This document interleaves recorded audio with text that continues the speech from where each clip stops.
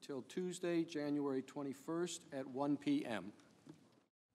We believe that once you hear those initial presentations, the only conclusion will be that the President has done absolutely nothing wrong, and that these articles of impeachment do not begin to approach the standard required by the Constitution, and in fact, they themselves will establish nothing beyond those articles. You look at those articles alone and you will determine that there is absolutely no case.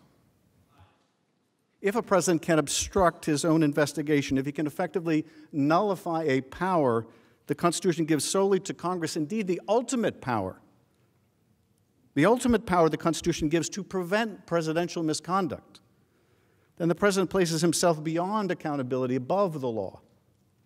Cannot be indicted, cannot be impeached. It makes him a monarch, the very evil against which our Constitution and the balance of powers it carefully laid out was designed to guard against. Not the yeas are 53 and the nays are 47.